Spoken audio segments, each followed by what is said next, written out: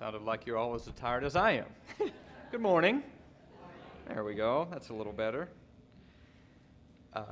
It's almost cliche sometimes as every speaker stands up and says thank you to the elders and thank you to the church, but I think I can speak for everyone who stands up here. That's sincere when people stand up to say that it really is an honor to stand here and to be able to, especially for me, coming through the school and watching so many people stand up here each week and each year at the lectures. It's an honor, and I certainly do appreciate the invitation to be able to do this.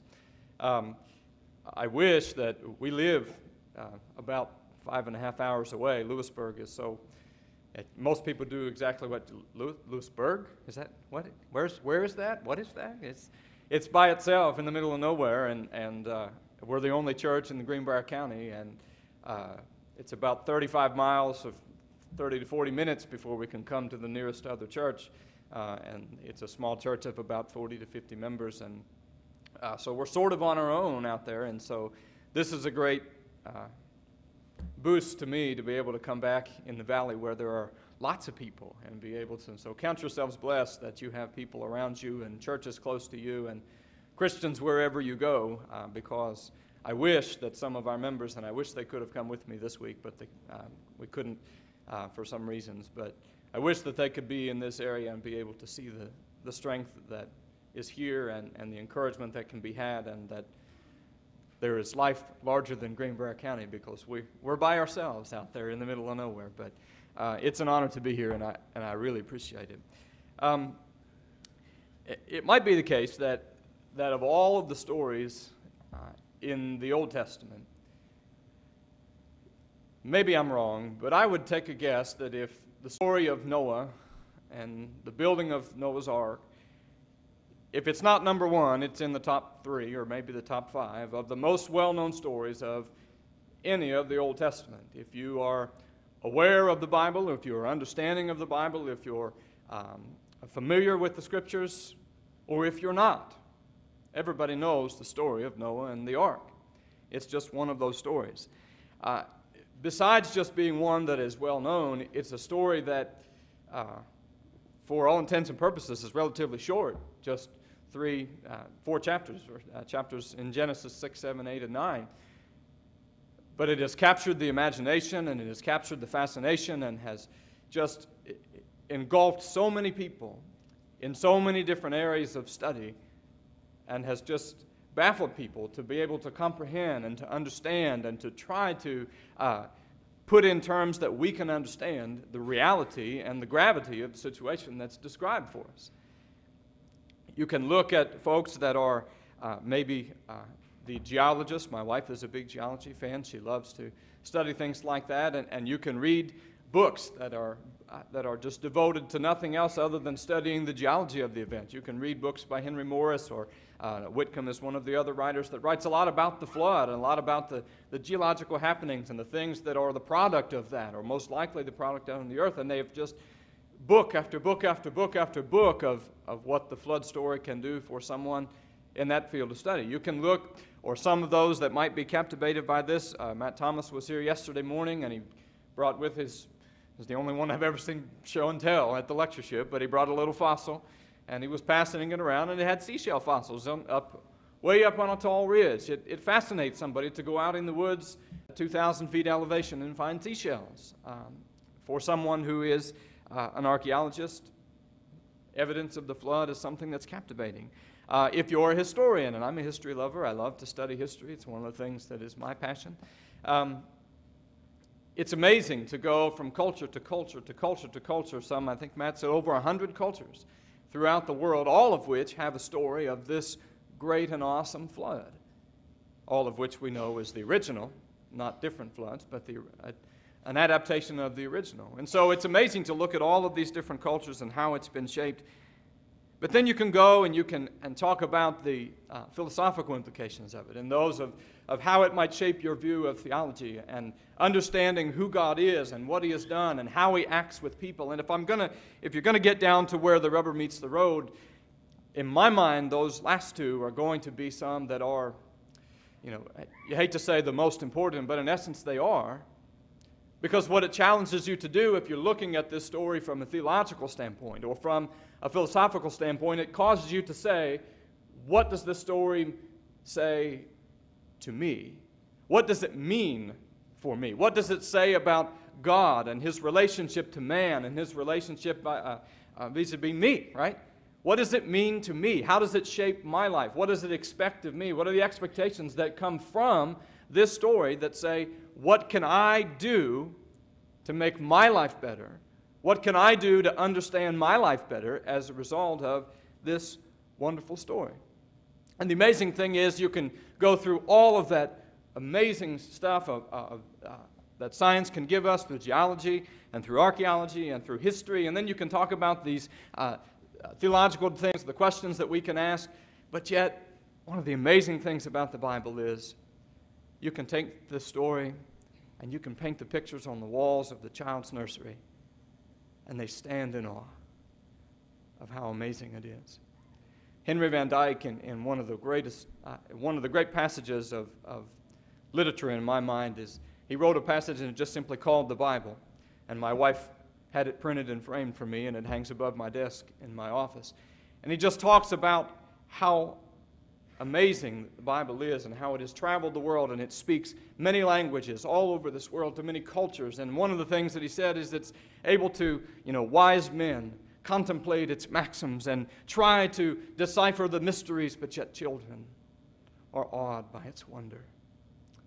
And that's the amazing beauty of the Bible, and in particular for our purposes today for this study.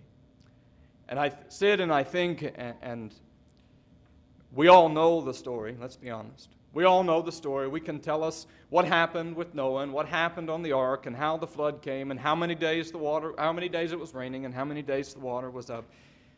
When was the last time you sat down and said, my goodness, how did he get those animals in the ark? When was the last time you sat down with a child's wonder and said, wow, that just fascinates me. How did you live with a giraffe for that long down the road or down on the other aisle? How do you do that? That's amazing things to me.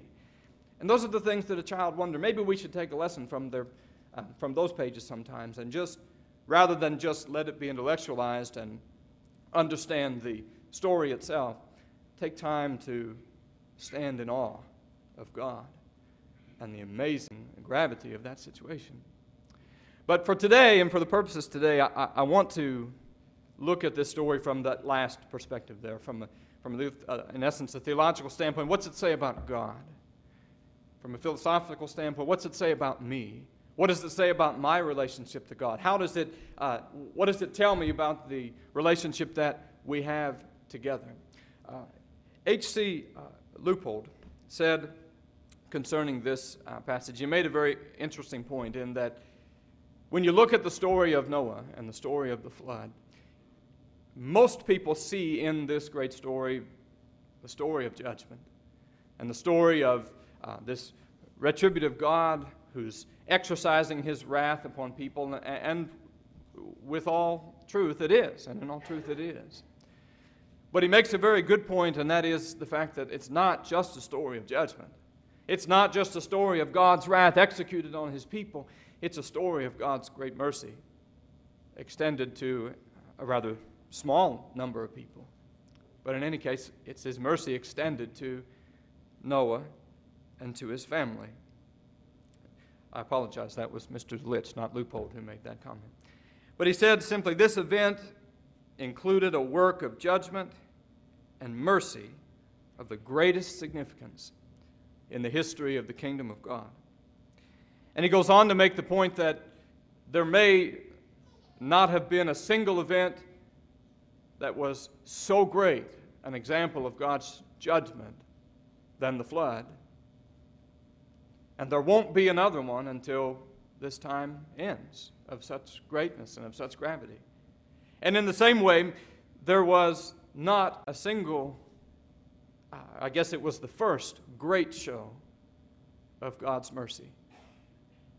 And maybe not a greater until ultimately the Savior delivers the kingdom and His children back to God. And so it has great implications just by reading the story for us and for our relationship with God and for when it comes down to it, for our eternal destiny. If you have your Bibles, and I hope that you do, and I hope that you'll follow along today, we're going to turn to the book of 1 Peter and chapter 3. We are familiar with the story in Genesis, and so we will make reference to those passages and talk about those, but we will spend our time making most of our references in the book of 1 Peter. And we're going to be in chapter 3. One of the good things about this, and if you study the types of the Old Testament and the antitypes of the New Testament and trying to put those things together, sometimes there's some conjecture and some opinion and some people that you can try to say, well, this is maybe a type of this and this might be a type of this. I have the blessing of I don't have to do any of that, because Peter said, here's the type and here's the antitype. This is the thing, we know it. It's right out of the New Testament that we can learn these great things. And so we're going to talk about 4 things today, and the points are in the book, and we'll try to elaborate on some of the things that we put in there. But let's just read together. Let's start in 1 Peter chapter 3 and get a basis for where we're going to spend our time today. Let's start in verse 18 together. For Christ also suffered once for sins, the just for the unjust, that he might bring us to God, being put to death in the flesh, but made alive in the Spirit, by whom he also he went and he preached to the spirits who were in prison, who formerly were disobedient, when once the divine long-suffering waited in the days of Noah, while the ark was being prepared, in which a few, that is, 8 souls, were saved through water. There is also now an antitype, which now saves us. Baptism, not the removal of the filth of the flesh, but the answer of a good conscience toward God, through the resurrection of Jesus Christ, who has gone into the heavens and is at the right hand of God, angels and authorities and powers having been made subject to him. And we can stop right there. If you're going to look at the story of Noah, and you're going to look at the comparison that we can make with 1 Peter chapter 3, I just have 4 things I want to share with you.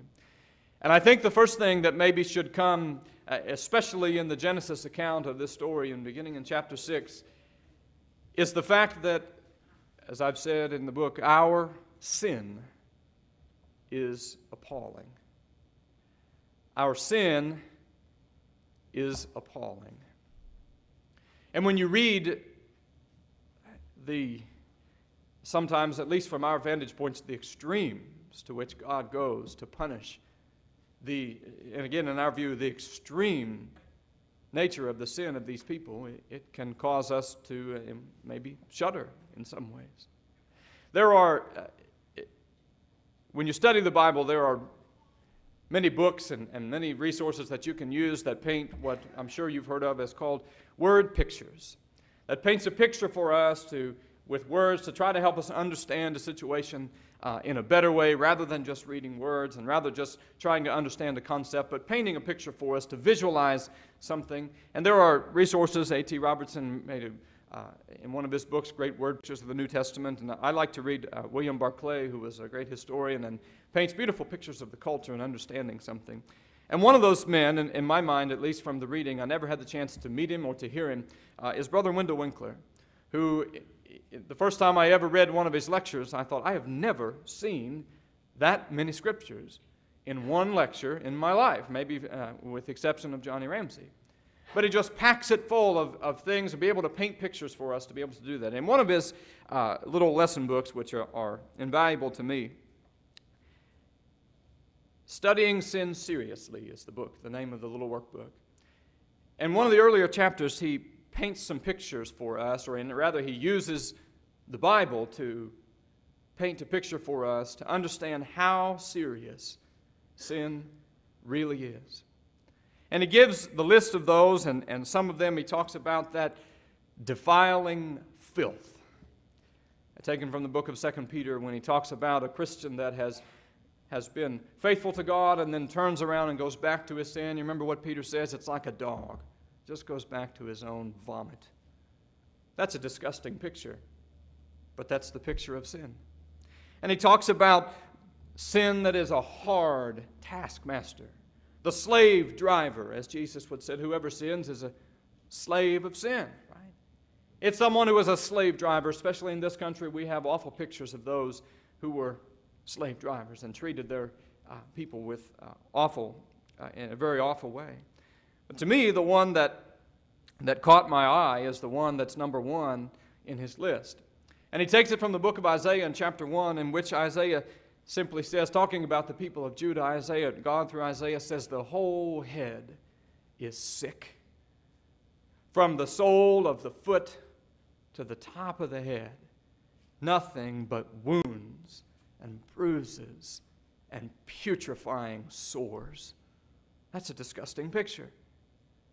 But that's the words that Isaiah uses to describe sin, to paint a picture of how awful it really is. It doesn't take an educated person to be able to see how wretched sin is, and to be able to just read the words and say, boy, this is terrible. And intellectually, it's easy for us to step back and to say, well, yes, I understand what sin is, and I could give you the definition, and I can cite to you passages that talk about it and do all of those things, but sometimes I feel like we don't really let it sink in as to how bad it really is, and to how much damage it really does. More than just intellectually understanding it, but what is it doing to my life, right? If I'm someone who is enslaved to sin and someone who is constantly involving myself in sin, how bad is it really for me? Yes, there are consequences. Yes, we can talk about those things, but really, how bad is it? And if you were here in the time that I was here, I've given this from Brother McGarvey in his great book of sermons. In one of his books, and I'm going to read the quote to you here, in one of his sermons, he talks about the nature of sin. And if you know anything about Brother McGarvey, he was just a giant, just a spiritual giant in understanding. And to me, as a history lover, I look to him as someone that I can model, and I love to read his writings. And so it amazed me as someone that in my mind, I hold in great esteem and great honor to hear a man say something like this. Brother McGarvey said in 1893, June 11th on his Sunday morning sermon, he said the following: I wonder if any of us has ever realized what it is to commit sin. He said, I believe that I would esteem above every other gift that could be bestowed upon me as a preacher the power to adequately conceive what sin is and to adequately set it before the people.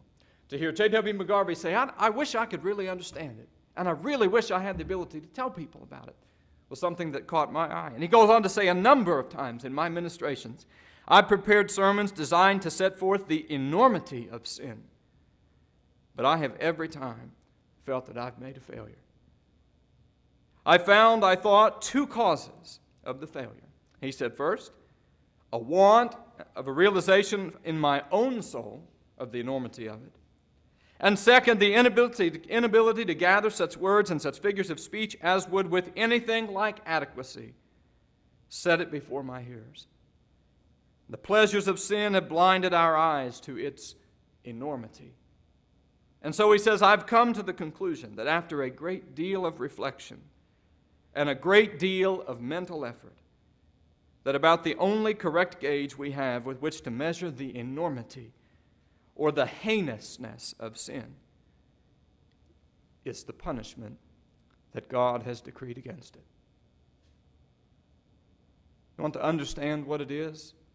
You can read these pictures that the Bible paints for us. You can try to sit down and fathom it. And Brother McGarvey finally said, the only thing that I can think of that really tells us how great it is the fact that the loving God is willing to send souls to eternal punishment because of it. And he would go on to say that God is infinite in all of his attributes, infinite in his mercy, infinite in his love and in his compassion. And when we find that that such a God was constrained by the justice that also characterizes him to enact against sin, I think that we shall be better able to form an idea of its enormity than we can from any other view of the matter. You want to really understand what sin is? Take a look at the fact that if you engulf your life in it, the all-loving, all-perfect, all-wise, all-just God is willing to send and to consign your soul to eternal punishment. That's the enormity of it. And when you think of it in those terms, it's a humbling thought. It's a humbling thought. And that's the image that's painted for us when you read in the book of Genesis. That's the image that you get. When you read things like in Genesis chapter 6, God was sorry that He made man. That just baffles my mind. That God was sorry that He had made man. In chapter 6 and verse 6, He was grieved in His heart because of the sin of this people, saying, I will destroy man, whom I've created from the face of the earth, both man and beast and creeping thing and birds of the air, for I am sorry that I have made them. Wow! That God would say, I'm sorry that I even caused all of this. I'm sorry that I have created this. You have just made a mess of it. And they had. To force God to say something like that. We sometimes forget, I read a book not too long ago by a man by the name of A.W. Tozer. And A.W. Tozer wrote a book called The Pursuit of God. And in the book, he makes a very interesting point of something that we forget, and that is that in a very real sense, God is a person. Not that He has hands and feet and a face and all of those types of things, but God is a person in that all the qualities that you have to feel, to laugh, and to cry, and to be hurt, and to have joy, and to love, and to share, and all of those things that you have been given came from one place. From God, the eternal person. And when we think about our sins and to think about how our sins make God say, it grieves me in my heart. Maybe it can help us to think about the enormity. How bad is sin? Well, it's bad enough that God, by His justice, is willing to send all of those who are enslaved to it to eternal condemnation. And then you go on and you read things like chapter 6 and verse 5, and you see the wickedness of these people. And you read that the Lord saw the wickedness of man was great in the earth, and that every intent of the thoughts of his heart was only evil continually.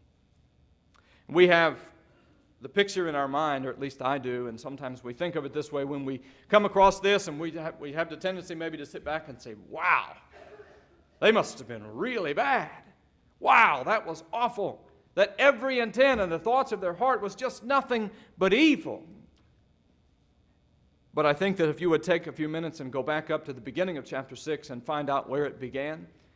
Chapter 6 and verse 2, we're simply told, the sons of God saw the daughters of men, that they were beautiful, and they took wives for themselves of all whom they chose. Do you want to find out where it started? It started when someone put their own selfish desires over the desires of God. They had the commands of God. They had the law of God. They knew what they were supposed to do, but as one writer has said, which makes me laugh, they were more concerned with the goodliness of their looks than the godliness of their character. And they put the selfish desires above God's. And that's where it started. And within however many years after that, we've come to the point in which every thought and intent of their hearts was only evil continually. Our sin is appalling. It reminds me of the book of Romans in chapter 1, in which you read that great passage where it begins very simply that they did not glorify God as God. And you go and you read of those things, the foundation of which started from their own selfish desires. We have selfish desires, and sometimes we let them overtake us. And so maybe it's a warning to just say, maybe we shouldn't look at them and say, boy, they were really bad. But to look at us and say, we have the possibility to become, if we're not already, really bad.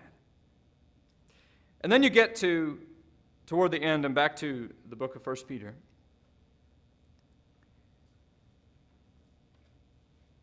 Why did Christ have to die?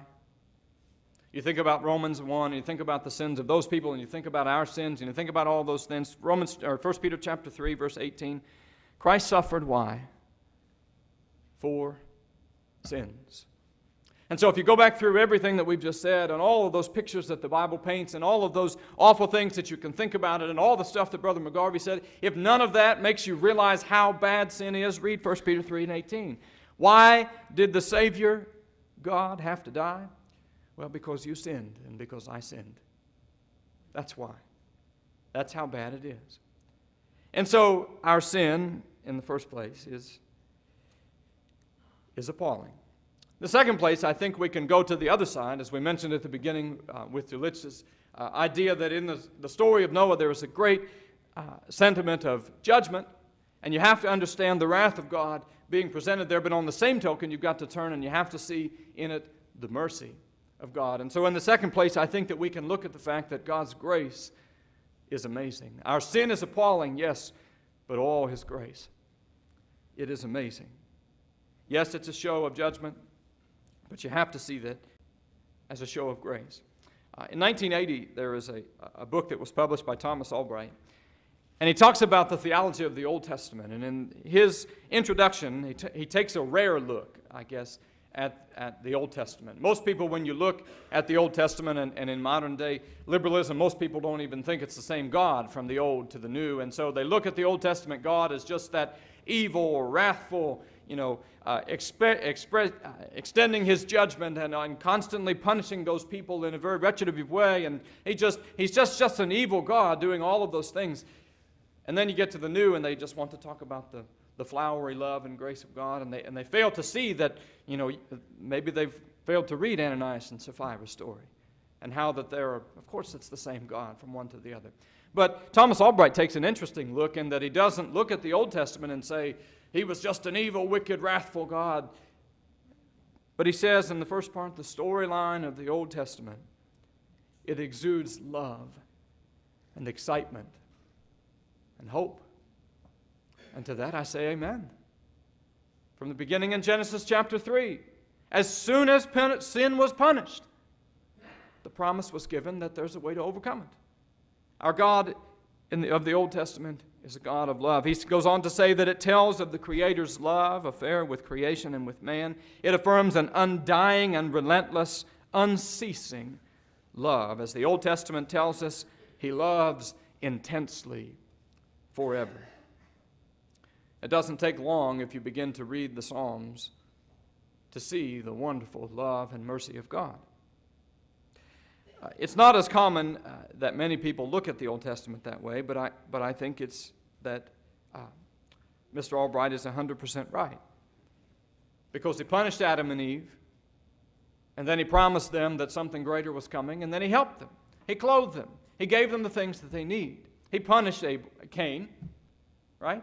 But He rewarded Abel for his righteousness. You've got judgment and mercy, this idea of grace. But then when you get to chapter 6 of the book of Genesis, it's the first time that we really have a name of this. It's the first time it really comes out and says, this is the example of God's mercy. And He calls it by simply saying that Noah found grace in the eyes of the Lord. His undeserved, unmerited favor of God. As one writer has said, it was simply His sheer prerogative to save. Not because we deserved, not because they deserved or they were worthy, but because He simply had a prerogative to save His people. You got to be careful, I think, to observe this mercy and this compassion and not only see His judgment, but also be willing to see His mercy and His grace. Yes, this judgment was exercised, but so also was a way of salvation, particularly when you get to the story of Noah. He chose Noah, a faithful and a righteous man, and said, we're going to use you to save mankind. Or He's going to extend mercy to say, yes, I'm going to give you the opportunity to be saved when everyone else is going to have to perish. Extending that to Noah. And maybe it's said best when it very simply says in Genesis chapter 8 and verse 1, God remembered Noah. God remembered him and was willing to extend it to him. And then you get to the New Testament and you come across through our comparison today from 1 Peter chapter 3, the same principle is applied to the salvation of men through Jesus Christ. the embodiment of His sheer prerogative to save. Romans chapter 5, not because we were righteous and not because we wanted it, but while we were still sinners, Christ died for us. In chapter 5 and verse 8. And if you go to 1 Peter chapter 3 and verse 18, Christ also suffered for sins, notice, the just for the unjust. The one who was just and perfect, dying for we who are unjust and imperfect. Yes, we can look at God's judgment and wrath that ultimately will come upon sin, as the wages of sin is death.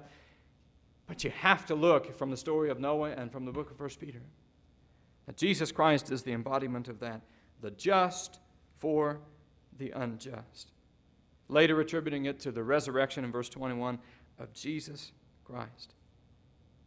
And as you go through this, you look at Noah's salvation and you ask those questions. How does salvation come about? If not God saying, here's the offer of salvation. And in the same way for you and for I, how do we have the opportunity for salvation if God doesn't say, here's my son, even though you don't deserve it. Here's the offer of it.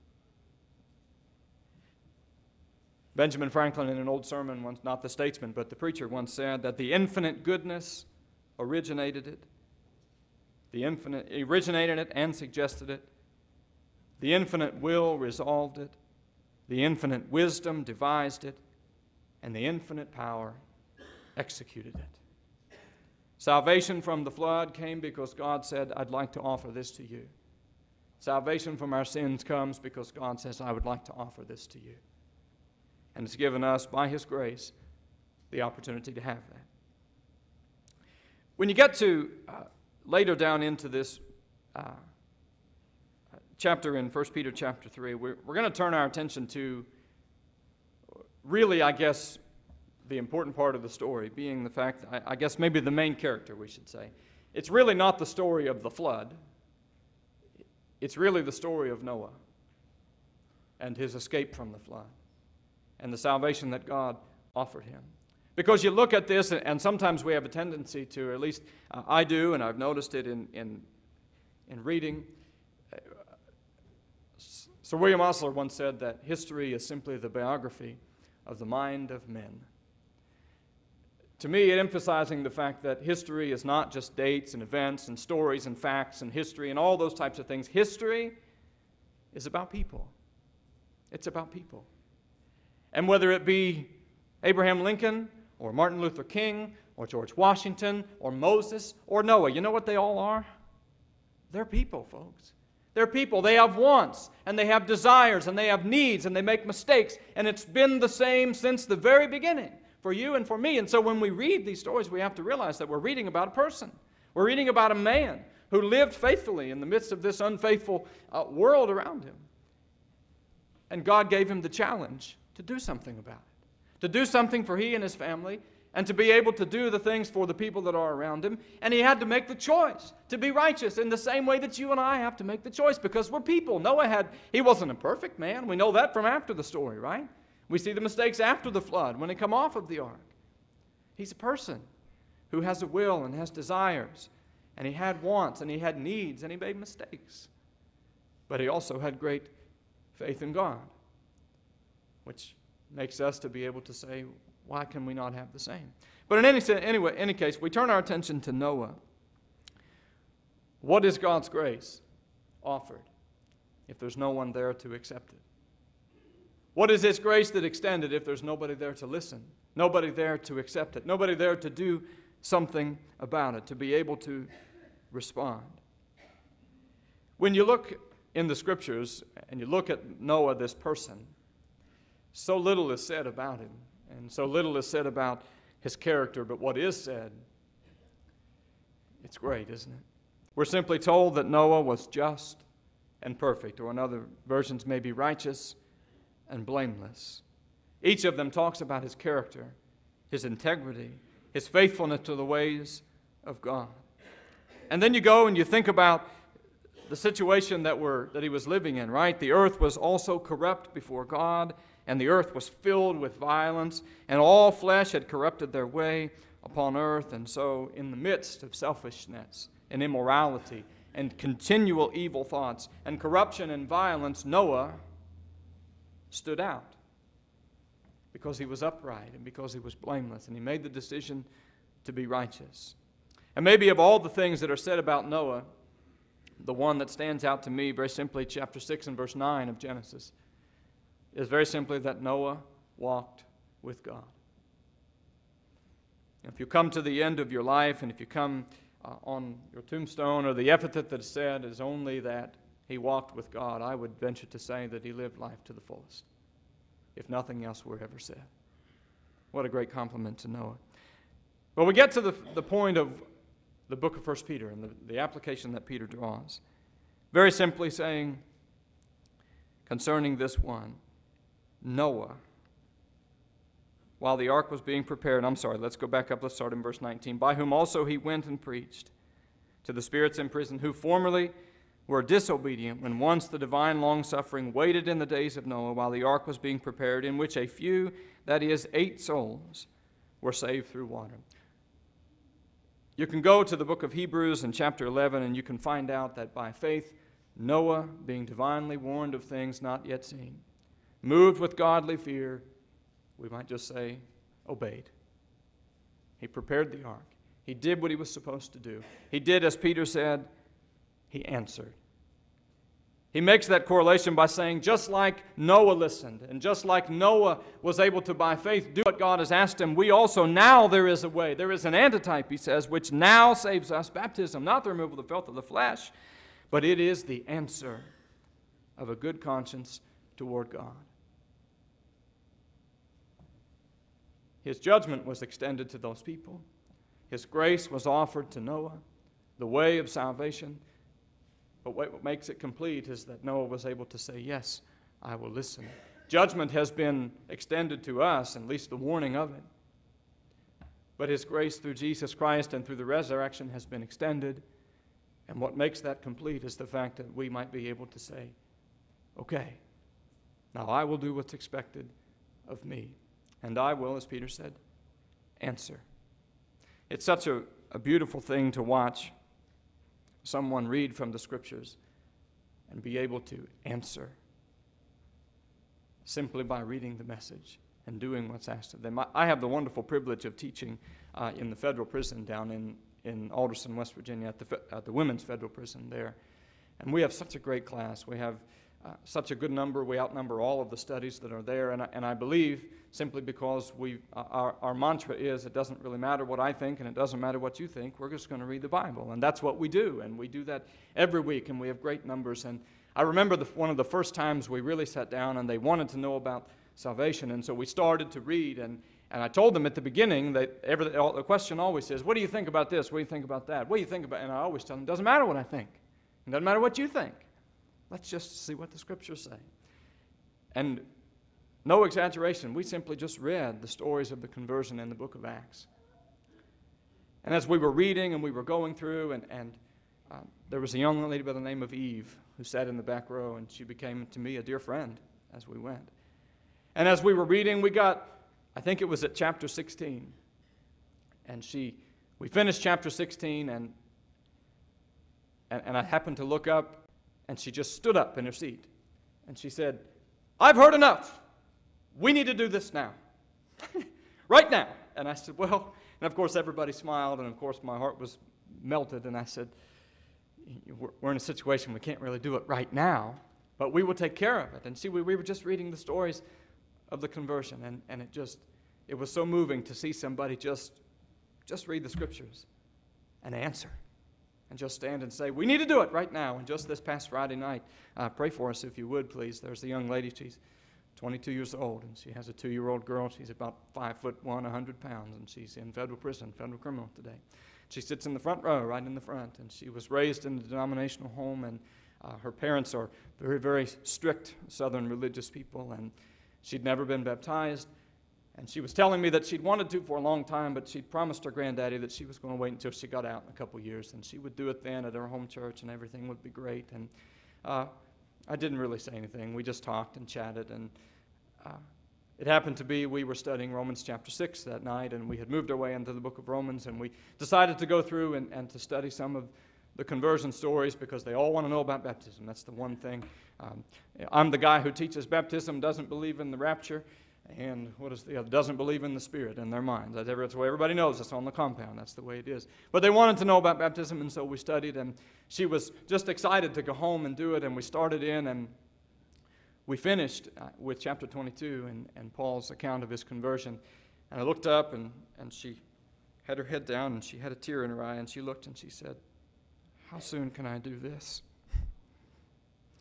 And so in a couple weeks, we're going to be able to do that. So pray for us that the chaplain will allow us. But they're very special to me, and it's so moving to see somebody just read and just answer.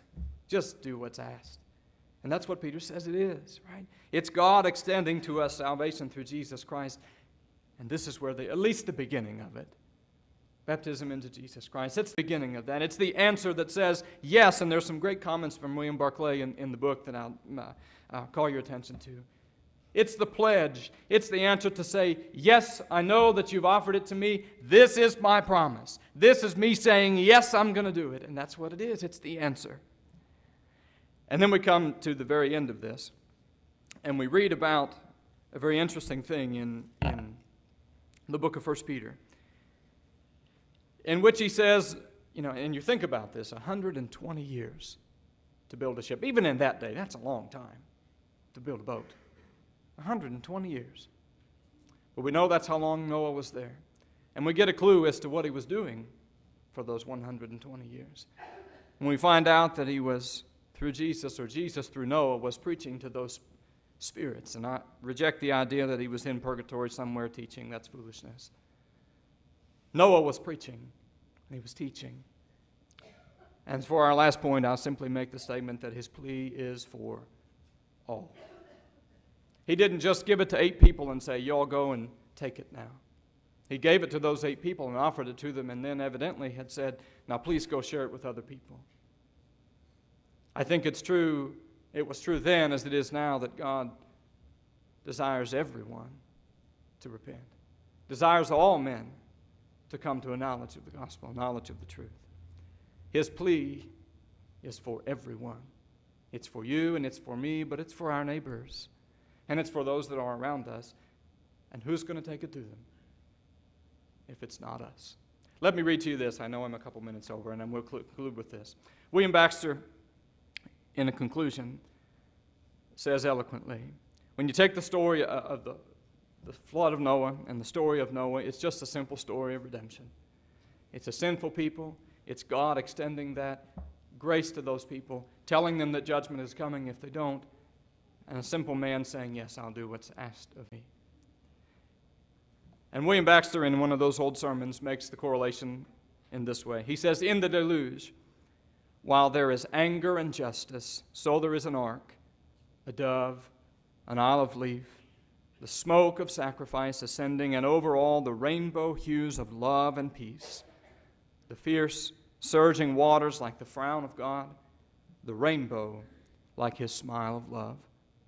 You've seen this wonderful display of love which God has made, and now it's done for you. You've seen the Lamb of God bleeding, groaning, agonizing, dying, not to save friends, but to secure happiness for his foes. Will God permit you to slide all of this love and all this sorrow and yet hold you guiltless? Will you steel your heart against all that God has done and Christ has suffered? Amid all of those manifestations of tender compassion, will you force your way down to ruin and madly seek that perdition from which the Redeemer died to save you? Stop, he says, I entreat you. If you shrink at the difficulty of obedience, think of the danger of disobedience. If the weight of the cross appall you, think, oh, think of the brightness of unfading, immortal crown. God loves you. Can you doubt it when you look upon the cross and its bleeding victim? Christ loves you. Can you doubt it when, for you, he left the starry crown and laid his robes aside? On wings of love came down, and he wept and bled and died. I appreciate your attention. Thank you.